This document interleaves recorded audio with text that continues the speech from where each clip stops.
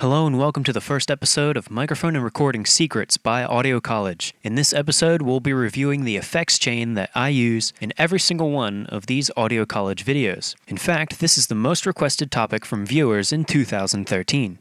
Before we begin, keep in mind that a good microphone goes a long way. But the right effects chain can make a bad microphone sound good, a good microphone sound great, and a great microphone sound amazing. For this video, I'm going to already assume that you can route a microphone to a mixer insert's in channel, and also load effects into a mixer insert. Let's begin. For comparison, here's what my voice sounds like with my effects chain off.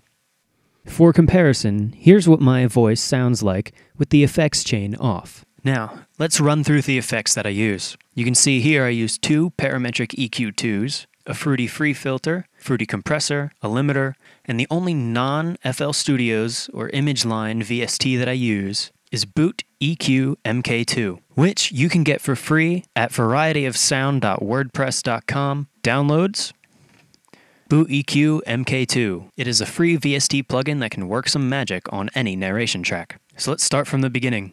Select the microphone input you want in the mixer insert track that you're going to have your narration or vocal. Let's start out with Parametric EQ2. Depending on the microphone, you'll get a lot of high frequencies and low frequencies that you don't necessarily need there for a vocal or narration track.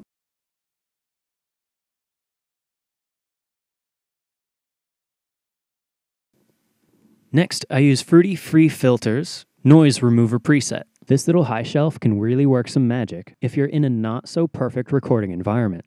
As you notice, there's no noise, but at the same time, the high frequencies of my voice are severely cut. Here it is without, here it is with. Some of you might argue that without, my voice actually sounds better.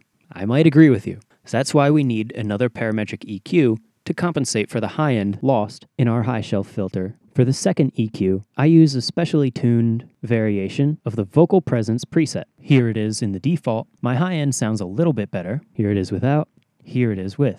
Let me tune it to my voice, use my old EQ as a reference. Raising around 2000, so a lot of my consonants can shine through the mix a bit. So now, parametric EQ should have made my voice sound a little bit clearer on the high end. Check one, a little bit better.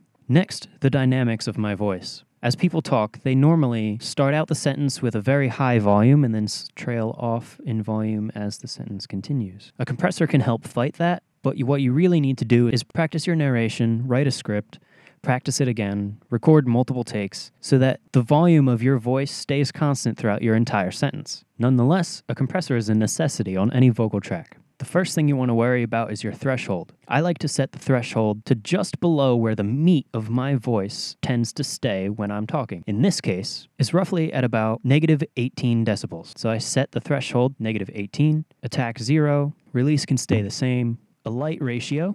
But setting your compressor to vintage also subtly changes how the attack works behind the scenes in the compressor. And then finally, it's the gain. Next, I like to use BootEQ mkII to color my voice. This is where the real narration sound effect comes from. So let's load it up, use my original as reference. Now, let's start with the high frequencies. Turn it up just to see what it would sound like, and then dial back. There we go. Next, I want to boost where most of the consonants and contour of my voice sit, which is roughly around anywhere between 2000 and 4000 hertz. Boost it just to hear what it would sound like. Cool. And then dial back. Next, I want to dial back where most of the power of my voice comes from, which is the lower frequencies between 200 and 350 hertz. Dial it down just to see what it would sound like, but I want to keep a little bit in there so I don't sound tinny. Next, all the subharmonics of my voice aren't really necessary, so I remove them a bit, turn it all the way down, kind of sounds tinny. I want some weight to my voice, so I turn it back up. There we go. Next, the color. Tube on, always add some subtle analog feel to it. Vintage, just because. Let's turn the preamp on, turn the low up just a bit to even everything out, and then finally, the master out. When recording narration, I like to have my voice hover around negative 3 dBs. Negative 3 to negative 6 is a good place for the vocal to kind of sit. And finally, I load Fruity Limiter so that if for whatever reason I get really loud, just kind of keeps the peaks in check and makes sure there's no distortion of my vocal. So to break the effects chain down, you have an initial equalizer to get rid of the extreme frequencies that your microphone picks up. Next, I use Fruity Free Filters, Noise Remover preset, because I don't necessarily record in the most perfect environment. Next, I use another Parametric EQ2, then a compressor to handle all the dynamics of a voice. And finally, BootEQ2. This gives me that narration color that I want on my voice, and you can hear the difference. Now my voice sounds like a narration. Now just sounds like a really bad recording. Bad recording, narration. Then finally, a Fruity limiter just to keep any transients in check.